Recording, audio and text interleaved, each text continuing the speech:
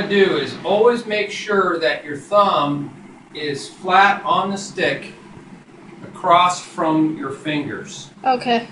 That might mean putting a little gap here in your finger. You don't want to point. Now it's ahead of my thumb. Yeah. Now it's together with my thumb, and there's a little gap there. Yeah. It shouldn't be holding so tight that there is no airflow. Yeah.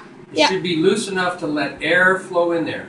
Now notice the thumb is not falling off the stick. Yeah. Is it still in focus? Yeah. Okay, it's not falling off the stick. It's on the stick. Yeah. All right? And notice there's a little pudge in the back here where the stick sticks out. Yeah. That's a shock absorber for your hand. So every time you play, it hits that pudge. Yeah. It's so loose that I can take my fingers and just take it right out. Yeah, I was watching the kids in Drumline today, and